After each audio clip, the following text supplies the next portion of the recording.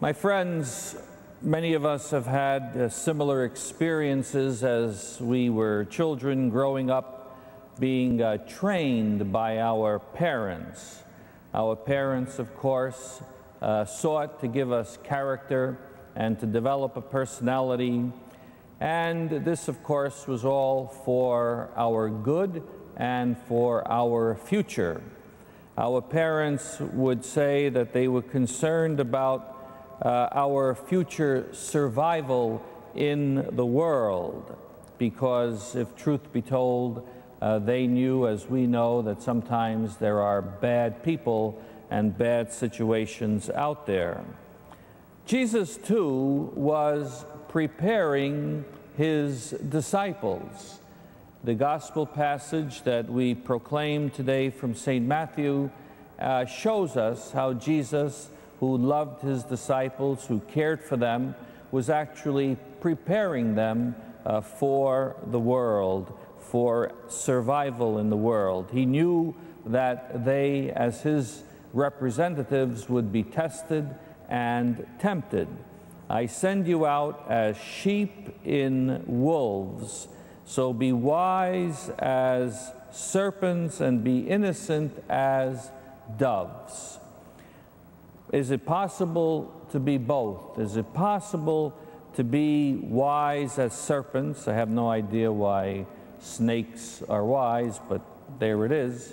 But is it possible to be both wise and at the same time gentle and innocent as a dove? Is it possible to be both clever and also to be without guile, to be shrewd and to be compassionate? This is what Jesus asks of his disciples, to try to be both, and it is possible. This, by the way, was one of the scripture passages that became famous, or that was used by Martin Luther King in a memorable sermon that he gave, be wise as serpents and be innocent as doves. And from what we know of him and his life, we can see how appropriate and how personal he took this particular scripture passage. So this combination of being innocent and at the same time being shrewd or wise is paradoxical. It is contradictory. But nevertheless, the combination of the two is what Jesus asks of his disciples then, and of what he asks of us today as we face the world, as we go on mission to the world. Let us never make the mistake to think that just the apostles or just those disciples or even the clergy of today are those who take the responsibility seriously to be missionaries or to be sent into the world. If you're baptized, you are sent on a mission. Each and every one of us, by virtue of our baptism, becomes a disciple of Christ, and we need to go into the world to be him and to share him with others.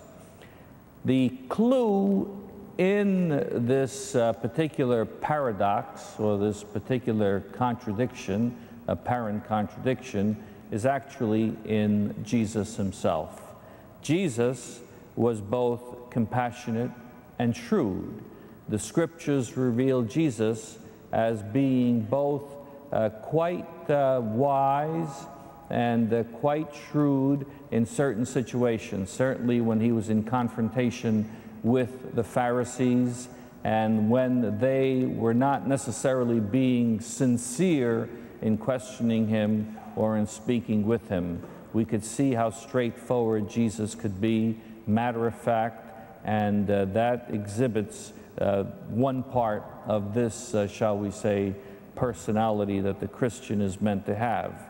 And of course, we also know the other side. We know that Jesus, whenever faced with pain or with need or with suffering, was extremely compassionate, extremely gentle, extremely kind. So Jesus in his own life, by his actions and by his words, really exemplified this particular scripture passage of what he expected his disciples to be. Jesus provides himself as the example to them and to us. We are the disciples of our Lord today. We ask him to help us to be as he was, both innocent as a dove and wise as a servant, so that we can do two things. First, simply survive in a hostile culture and in a hostile society, and secondly, to change it. To be his disciples means to bring Jesus to others. May we do exactly that. And now, my friends, join me in offering our prayers and our petitions to our Father in heaven. Let us pray for our Holy Father, who reflects both wisdom and the gentleness of Jesus. We pray to the Lord. Let us pray for true leaders of our societies. May they serve with shrewdness and compassion. For this we pray to the Lord. We pray for those of you at home who have sent in your petitions and asked for prayers. May the Lord in his mercy be close to you. For you we pray to the Lord. For those who suffer in any way and for those who care for them, we pray to the Lord. And for those who have died and those who mourn them, we pray to the Lord. Father in heaven, hear the prayers of your people expressed in our deep faith. Answer them in your love for us, and we ask this of you through Christ our Lord.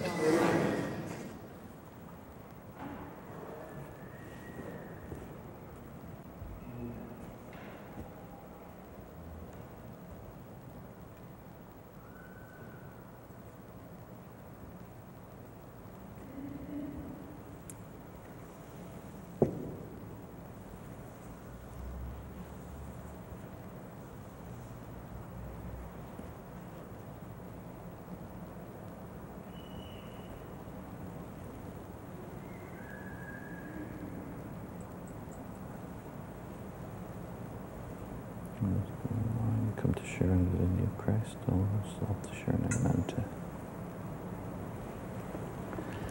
Blessed are you, Lord God of all creation. Through your goodness we have this bread to offer, which earth has given and human hands have made. It will become for us the bread of life. Blessed are you, Lord God of all creation. Through your goodness we have this wine to offer, the fruit of the vine and the work of human hands. It will become for us our spiritual drink. God, we ask you to receive us and to be pleased with the sacrifice we offer you with humble and contrite hearts. Lord, wash away my iniquity and cleanse me with my sins.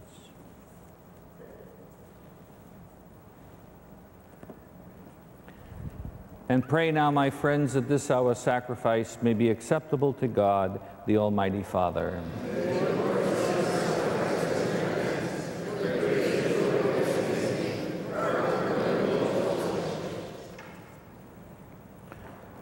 Lord, look kindly on these gifts we present on the feast of Saint Benedict.